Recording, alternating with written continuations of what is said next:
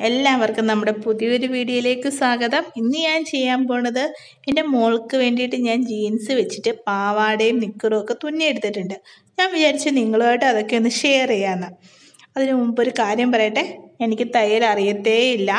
എനിക്ക് തയ്യൽ മെഷീൻ ചവിട്ടാൻ പോലും അറിയാത്ത ഒരാളാണ് ഞാൻ. അപ്പോൾ എന്നെപ്പോലെ തയ്യൽ അറിയാത്തവർക്കും വളരെ എളുപ്പത്തിൽ ഇതുപോലെ നല്ല ഭംഗിയുള്ള ഉടുപ്പുകൾ കുഞ്ഞുങ്ങൾക്ക് തുന്നിക്കൊടുക്കാനായിട്ട് പറ്റും. അപ്പോൾ നമുക്ക് വീഡിയോയിലേക്ക് കടക്കാം. അതിനു മുമ്പ് നമ്മുടെ ഫാമിലിയിൽ ആദ്യമായിട്ടാണെങ്കിൽ എന്താ ചെയ്യേണ്ടതെന്ന് അറിയാലോ?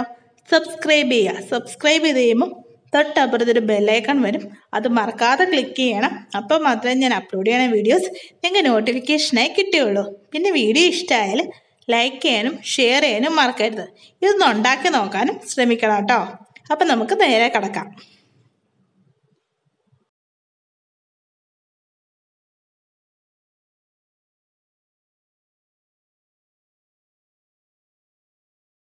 ആദ്യം തന്നെ പാവാട ഉണ്ടാക്കുന്നത് എങ്ങനെയാണെന്ന് നോക്കാം. ആദ്യം തന്നെ നമുക്ക് വേണ്ടത് ജീൻസാണ്. ഈ ജീൻസ് വെച്ചിട്ടാണ് ഞാൻ മോക്ക് പാവാടയും നിക്കറും ഉടുപ്പും തുന്നിയെടുത്തിരിക്കുന്നത്. പിന്നീട് വേണ്ടത് സൂചി നൂലും അല്ലെങ്കിൽ ഗ്ലൂ ഗണ്ണ്. പിന്നെ ഇത് എംബ്രോയ്ഡറി വർക്കൊക്കെ നമ്മൾ ചെയ്യുന്നതാണ്. ഇത് വെച്ചിട്ട് ഇത് ഓപ്ഷനിലാണ്, വേണമെങ്കിൽ എടുത്താൽ മതി.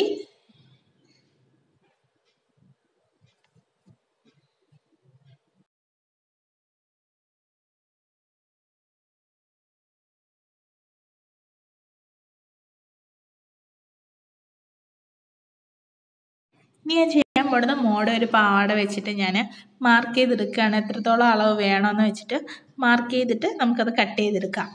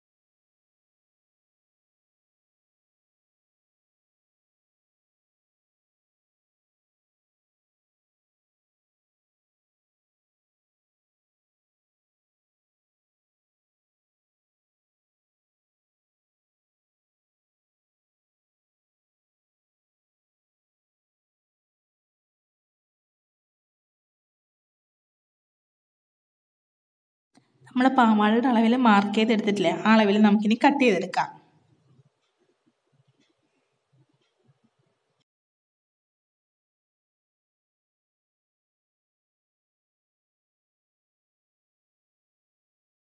നമ്മൾ കട്ട് ചെയ്തെടുത്തിരിക്കണ തുണിയുടെ ഉൾവശമില്ല, അതായത് നമ്മുടെ പാവാടയുടെ അകഭാഗമായിട്ട് വരണ്ട, അവിടെ വെച്ചിട്ട് രണ്ട് സൈഡിലായിട്ട് നമുക്ക് സ്റ്റിച്ച് ചെയ്തെടുക്കാം. ഞാനിപ്പോൾ കൈകൊണ്ടാണ് തുന്നണത്. മെഷീനിൽ സ്റ്റിച്ച് ചെയ്യണതായിരിക്കും ഒന്നുകൂടെ നല്ലത്. ഞാനിപ്പോൾ വീഡിയോ കാണിക്കുന്ന പോലെ നിങ്ങളൊന്ന് തുന്നിയെടുക്കാന്നുണ്ടെങ്കിലുണ്ടല്ലോ, പെട്ടെന്ന് അഴിഞ്ഞു പോയില്ല. നമ്മളിപ്പോൾ തയ്ച്ച് ചിലപ്പോൾ നമ്മൾ തയ്യൽ കൊണ്ട് തുന്നണയാണെങ്കിലും പെട്ടെന്ന് ഊരിപ്പോയില്ലേ. ഇത് പക്ഷെ അങ്ങനെയെങ്കിൽ ലോക്ക് ഇടുന്ന പോലെ ഓരോന്ന് തുന്നി ചേർക്കാമെങ്കിൽ പെട്ടെന്ന് അഴിഞ്ഞു പോയില്ല.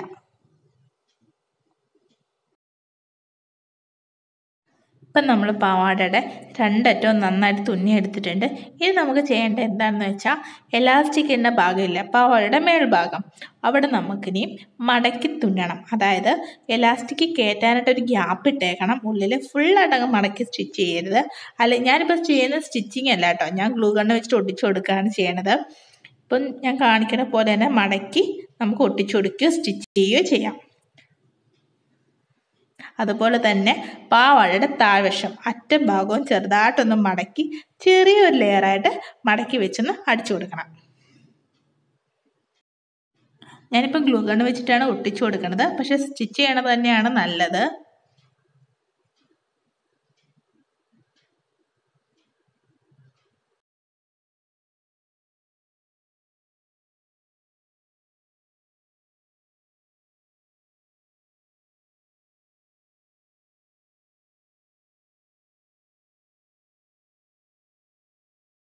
ഇപ്പം നമ്മുടെ പാവാട ഏകദേശം റെഡി ആയിട്ടുണ്ട്. ഇനി നമുക്ക് എലാസ്റ്റിക് ഇട്ട് കൊടുക്കണം.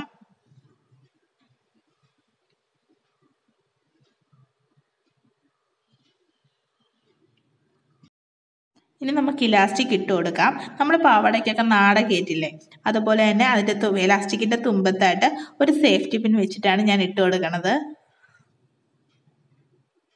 ഇപ്പം നമ്മുടെ പാവാട റെഡി ആയിട്ടുണ്ട്. ഇപ്പം ഞാൻ ഈ ചെയ്യണത് ഓപ്ഷനിലാണ്. ഇത് ചെയ്ത് കൊടുക്കാമെങ്കിൽ ഒന്നുകൂടെ ഭംഗി ഉണ്ടായിരിക്കുന്നേ ഉള്ളൂ. നമ്മുടെ എംബ്രോയ്ഡറി വർക്കിനൊക്കെ ഉപയോഗിക്കണതാണ്. നമ്മുടെ അത് വെച്ചിട്ട് ഇത് പാവാടയുടെ തുമ്പത്തായിട്ട് നമുക്ക് ഒട്ടിച്ചു കൊടുക്കാം, അല്ലെങ്കിൽ സ്റ്റിച്ച് ചെയ്ത് കൊടുക്കാം. ഇപ്പം നമ്മുടെ പാവാട റെഡി ആയിട്ടുണ്ട്. കണ്ടില്ലേ എന്ത് എളുപ്പത്തിലാണ് നമ്മൾ ചെയ്തെടുത്തിരിക്കണേന്ന്.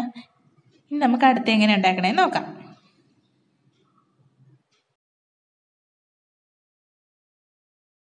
ഇനി നമ്മൾ അടുത്തായിട്ട് ഉണ്ടാക്കാൻ പോകുന്നത് ഒരു നിക്കറാണ്. അതെങ്ങനെയാണ് ചെയ്യണേന്ന് നോക്കാം.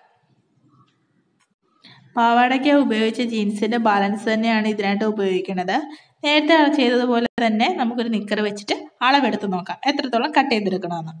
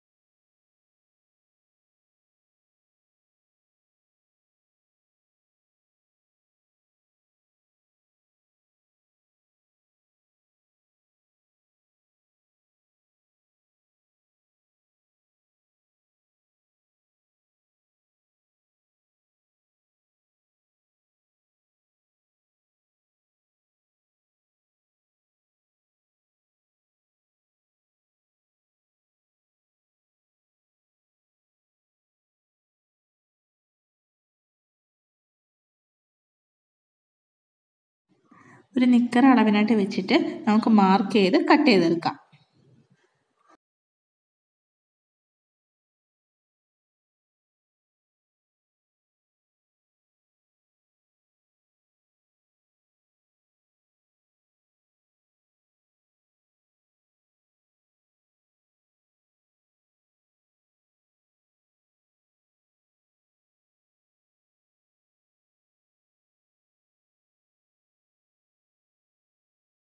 നേരത്തെ ചെയ്തതുപോലെ തന്നെ ഇതിൻ്റെ ഉൾഭാഗം എടുത്തിട്ട് രണ്ട് സൈഡും നമുക്ക് സ്റ്റിച്ച് ചെയ്ത് കൊടുക്കാം.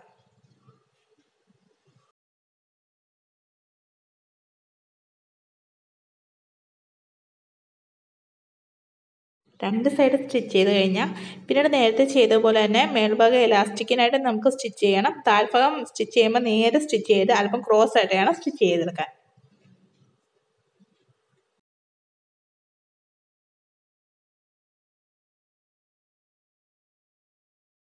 ഇപ്പം എല്ലാ ഭാഗവും സ്റ്റിച്ച് ചെയ്തെടുത്തിട്ടുണ്ട്. ഇനി നമുക്ക് എലാസ്റ്റിക് ഇട്ട് കൊടുക്കാം.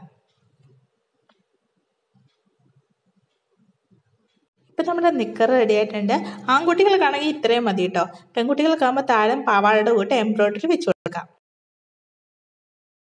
ഈ ഒരു വീഡിയോ എല്ലാവർക്കും ഇഷ്ടമായെന്ന് വിശ്വസിക്കണം. അപ്പോൾ പുതിയൊരു വീഡിയോ കാണാം. അതുവരേക്കും ബൈ, ടേക്ക് കെയർ.